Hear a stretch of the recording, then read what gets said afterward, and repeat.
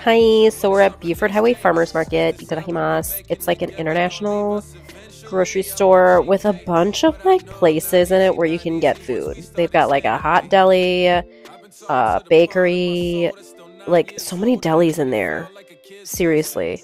I got a platter of the hot stuff, Russian meatball, delicious. Stuffed cabbage, it was like the Russian meatball in a cabbage, delicious. Lamb and chickpeas, very good. Palak paneer, also good, not the best I've had. Same with the rice pilaf. This was the most disappointing thing I ate. It was like a shrimp dumpling. There was like no shrimp in it. It was filled with like other things, and the sauce was very okay. The beef kimbap, loved it. Better than the kimbap at my H Mart that I go to. And then I got this thing called a lamb samsa. It was really good. I just wish it was filled with more meat. That's just my personal preference. And then I got this patty thing, and there just wasn't enough filling in it. But I would go back. Pictures in the shop.